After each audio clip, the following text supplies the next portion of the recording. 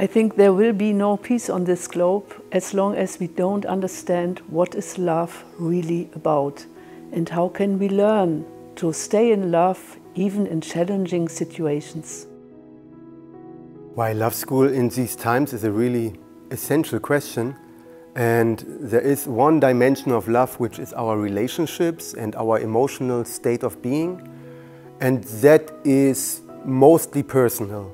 But then there is a systemic aspect of love,